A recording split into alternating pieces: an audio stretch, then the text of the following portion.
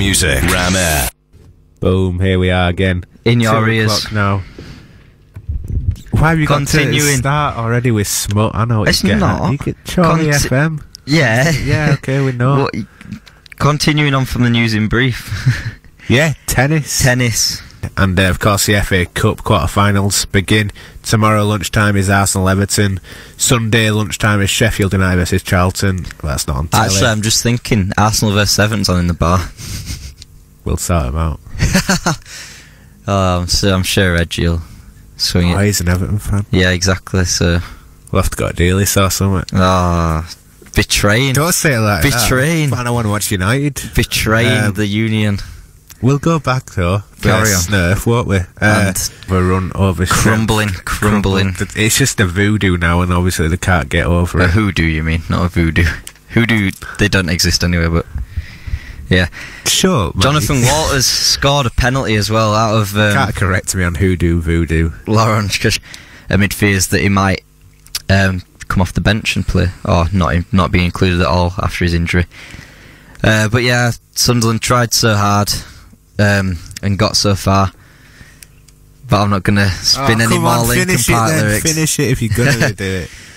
But thanks to 2 goals in 2 second-half minutes, it didn't really matter in the end. And City overturned the deficit with 2 magnificent goals. Yaya Toure, Samir Nasri. Toure is the pick of the bunch with a 35-yard curling effort as Jesus Fernandez rounded things off for Manchester City with their first piece of silverware under Manuel Pellegrini, a first of a supposed quadruple.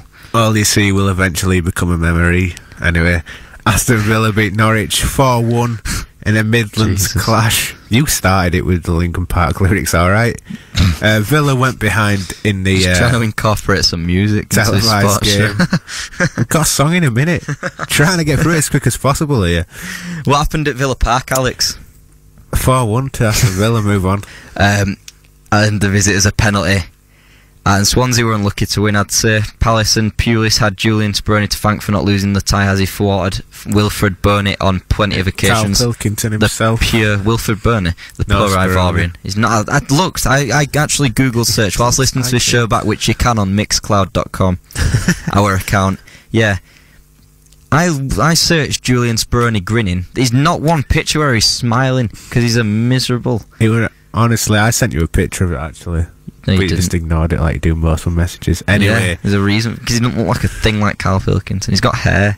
Right. So what? Tottenham Hotspur and the predictions, which is still razor close. It's razor Ruddock close, this prediction contest. What are you on about? Razor Ruddock, the famous Liverpool defender.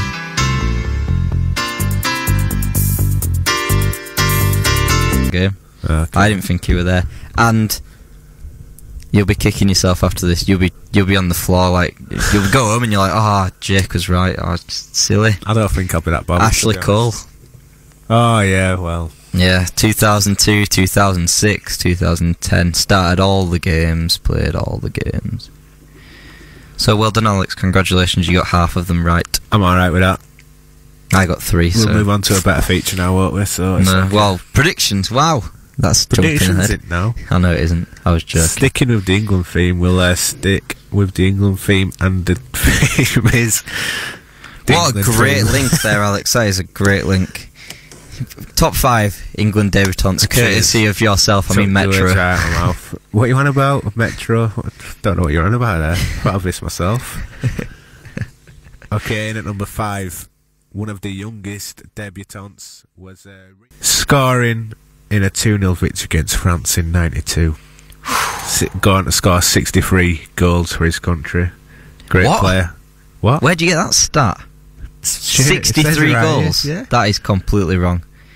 33. Come here. Did not score. Well, they've got it wrong, whoever website you, because the leading goal scorer is Sir Bobby Charlton with 49. Lineker 38. I don't get off websites. No. So that's even worse. So that's your own statistic that you've just made up off your head. Yeah, I just guessed. That is just insane. I just guessed 63 goals. It's a multiple of 9. He was a number 9. I just guessed 63. It's probably not a multiple. Well, of 9, it works, doesn't it? It's not a multiple of 9. 64. Anyway, it's 9 upside down. Then I don't know anymore. I've lost it. It's a Friday. After that, king of the statistics, who's in number 2? Heck of a partnership. Out of this world so far since he joined in January. Since I signed him on FIFA as well. For Blackburn. Yeah, because FIFA means a lot in the real world. I just want to say he's excellent on FIFA, so if there's anyone playing manager mode out there, get Shane Long, he's quality. Lazo, whilst Anthony and Agogo beat Yonel Tapia due to a 3rd round stoppage. I think it's going back to Subway. I don't know, man.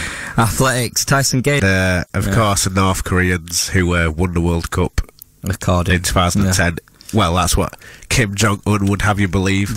But they did score a goal past Brazil, and everybody...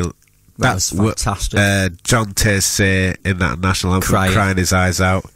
Probably because he would get sent to a death camp if he didn't win. Number 5. Number 5. Green, who's banned for the first game, but yeah, it's a good attacking lineup, that.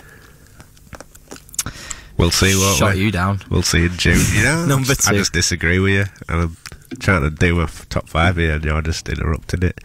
with valid opinion. Wow. On this show. Go on, number 2. I know from you as well. Oh.